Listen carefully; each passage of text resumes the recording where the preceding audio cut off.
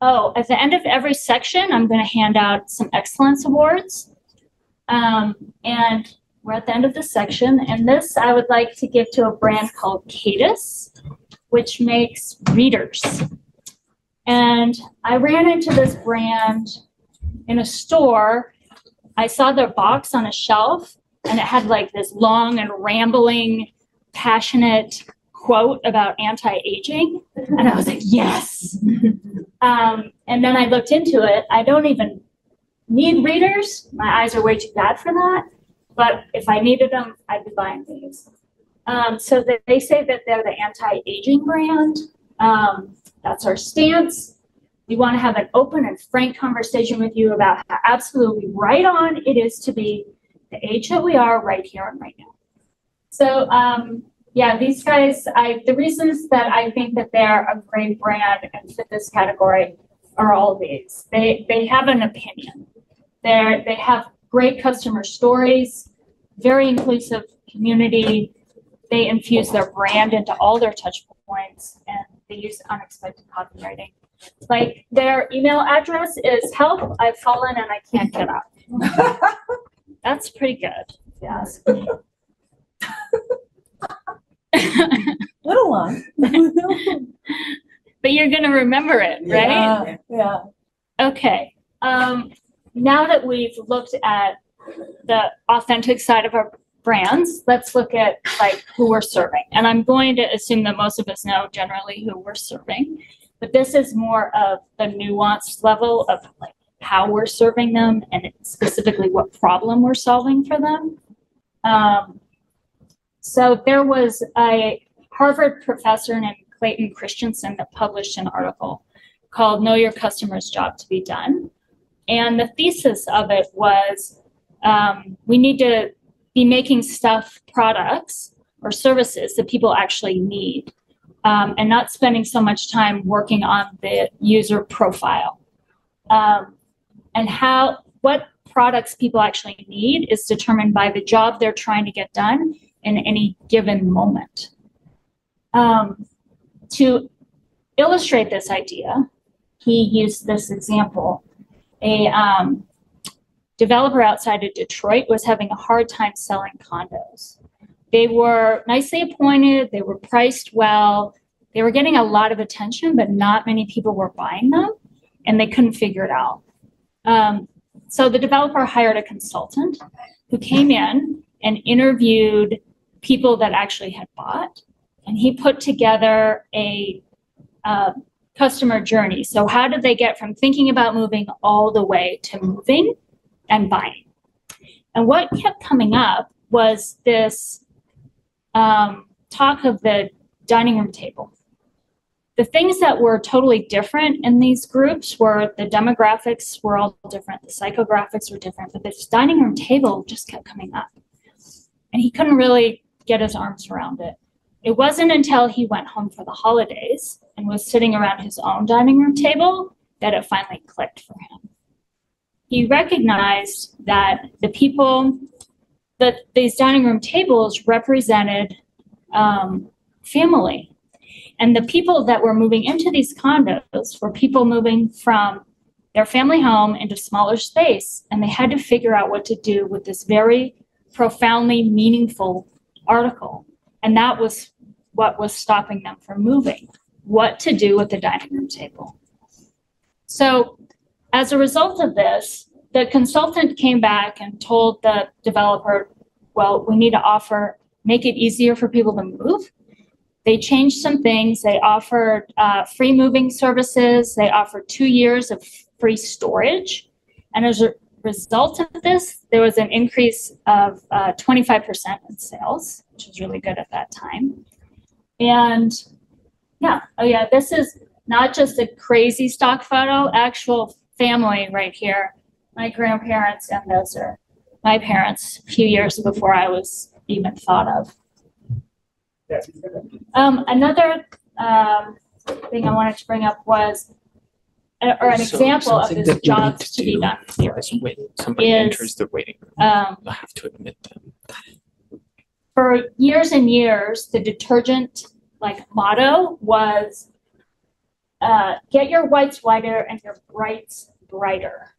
That's what marketing had asked people, what do you want from your detergent? But that wasn't actually the whole truth. The marketing research had never asked, but why?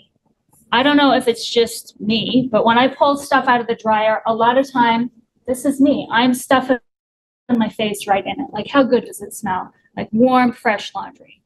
And in fact, it's the clothes smelling clean is what is almost as important to us as clothes actually being clean.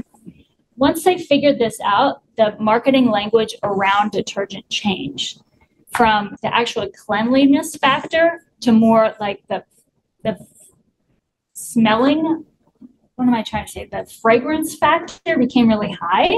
The freshness factor, that's it. And I'm thinking that there's another shift that I see in this now, which is, yeah, our clothes need to be clean. They need to smell clean, but also like there's a guilt factor in the like big plastic jug footprint too. So I think that we're going to see another shift regarding sustainability in this regard. So when thinking about this concept, if you're removing the internal struggles that your customer has, it's going to help their experience. So you're not just going to sell a house, you're potentially selling a fresh start. Career coaching, you could be selling outside perspective. Or website design is like a sense of confidence for a person, like legitimizing their business.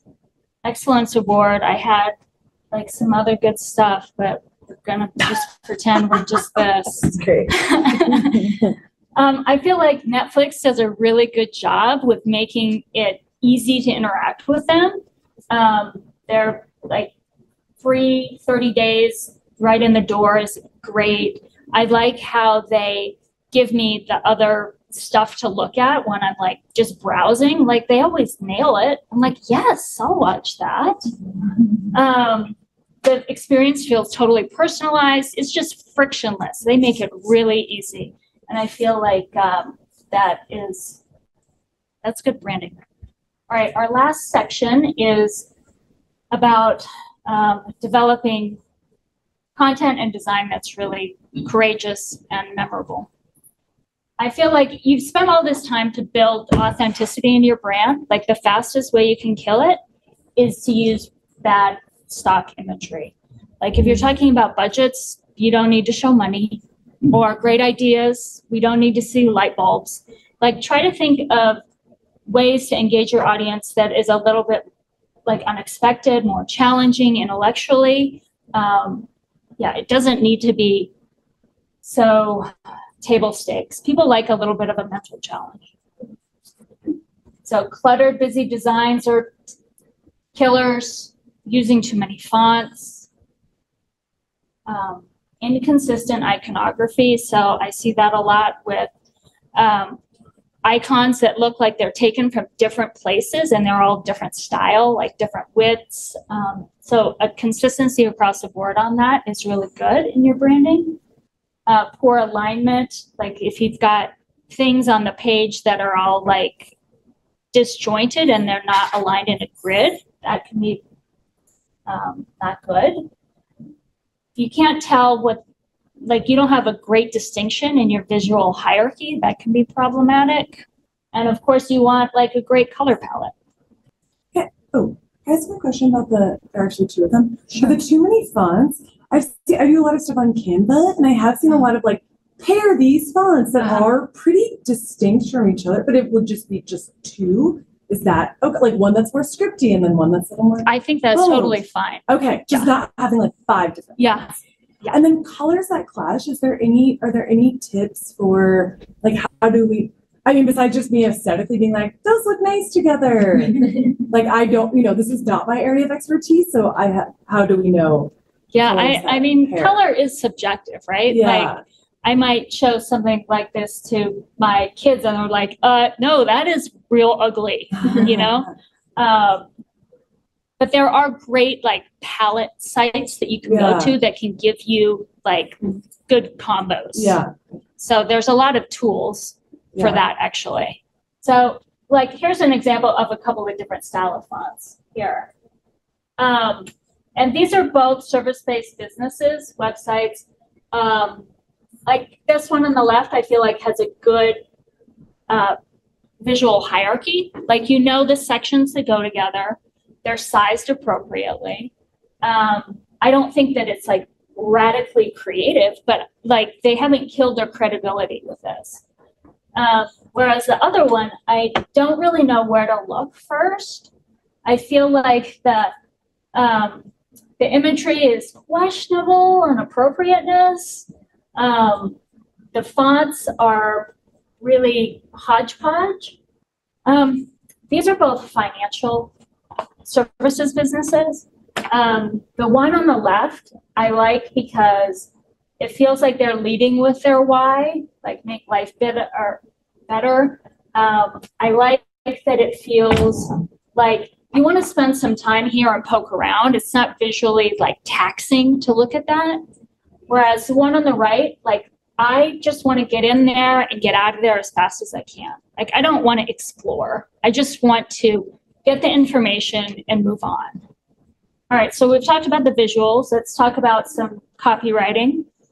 And there's a slight distinction here I'd like to make between copywriting and storytelling. I feel like copywriting is language that you're using to try to persuade somebody. So like email header or subject line, like headlines in general, your sales page.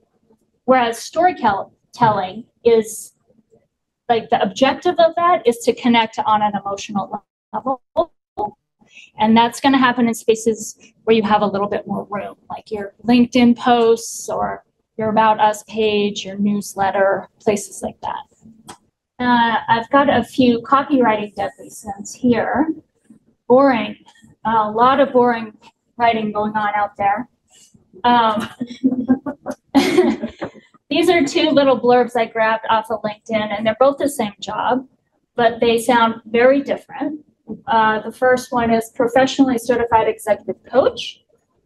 The second one says executive leadership provocateur. I pour gasoline on your leadership spark. If Rick Rubin and Wendy Rhodes procreated, I would be their manifestation. So it's a lot, but you know that there's some personality behind there. And you know you're going to get somebody who's got an opinion. And I like that. I like to know what I'm signing up for. Unfocused copywriting is bad. Excessive jargon. You're going to lose people with that. Nobody likes the heavy sales pitch.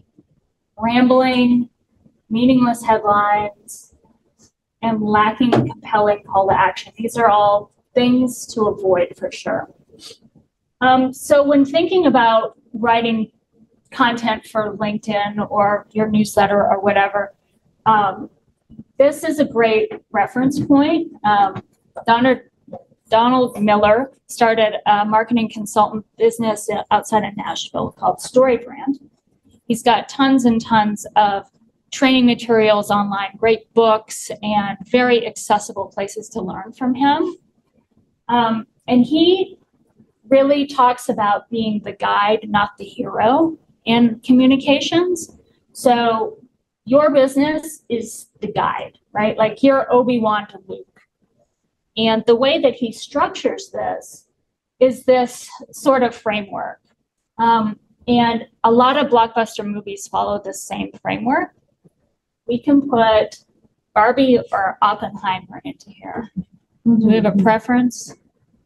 Barbie. All right, let's do Barbie. Oh. So Barbie, she's our character. Her problem, she's not perfect enough for Barbie Land. So she meets ugly Barbie. No, weird Barbie. Weird Barbie, right? Yeah. Basement Barbie. And Basement Barbie, weird Barbie, tells her, you're fine. You just got to own it. And that's really her plan. So she goes out into the world and she discovers that she's A-okay the way that she is, and she is fine with owning it.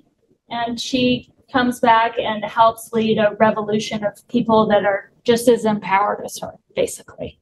Like, that's the nutshell version. No spoiler. This is another one of my favorite books regarding great writing. It's called Made to Stick by two brothers.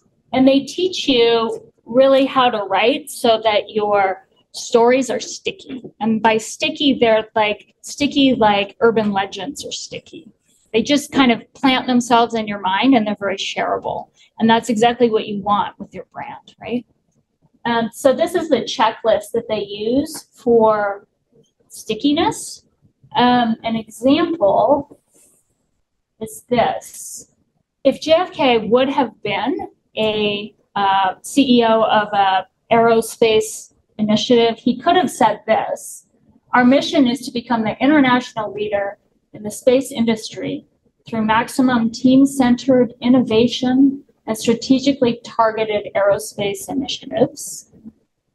What? That's really not, what? But he said, our mission is to put a man on the moon and return him safely by the end of the decade. That, you can remember that, you can share that. And that's an example of stickiness. The curse of knowledge is something that we're all, it's like a cognitive bias that we all have. We forget about it. Like if you're talking to somebody and using too many acronyms, my CPA does this to me all the time.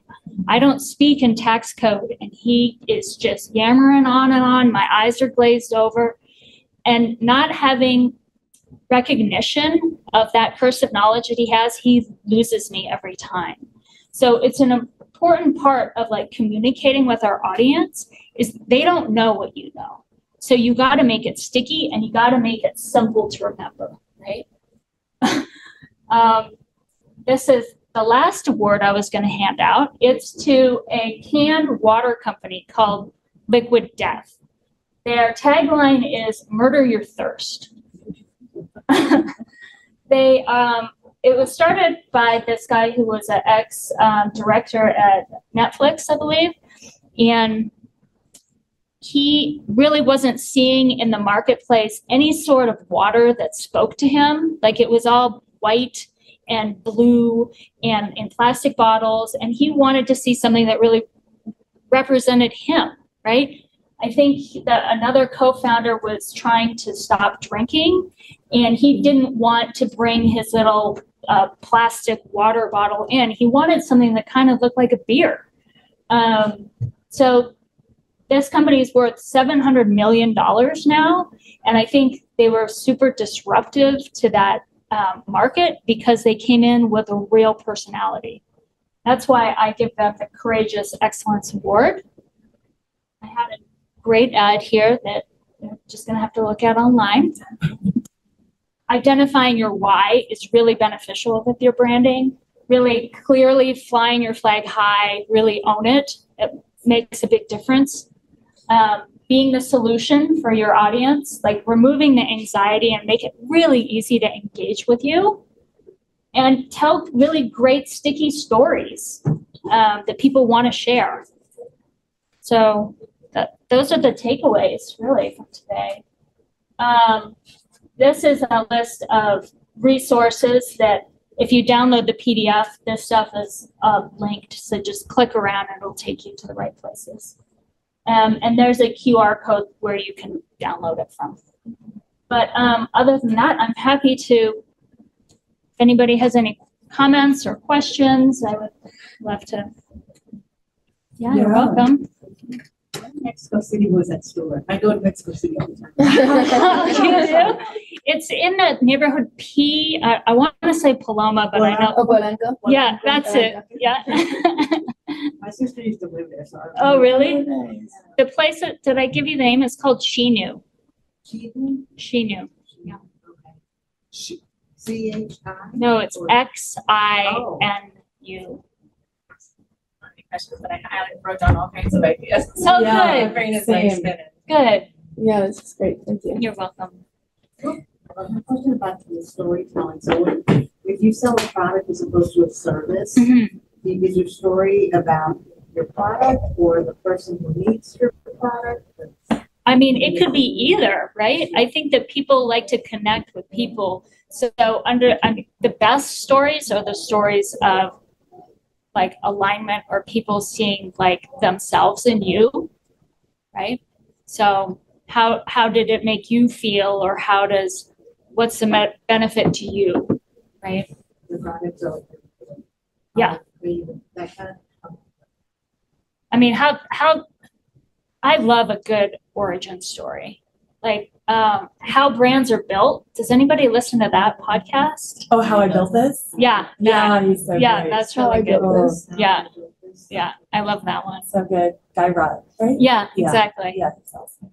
Yeah, I've bought stuff from that I had really didn't like want, just because I liked the origin story so much. So How important is it to have a singular brand? So my business is mostly business to business, but we make a product that laboratory users or analytical chemists use, but we sell to distributors. We mostly sell wholesale. So would there ever be a recommendation to have a brand that is facing to our wholesalers versus facing to those end users, which we never sell directly to those end users?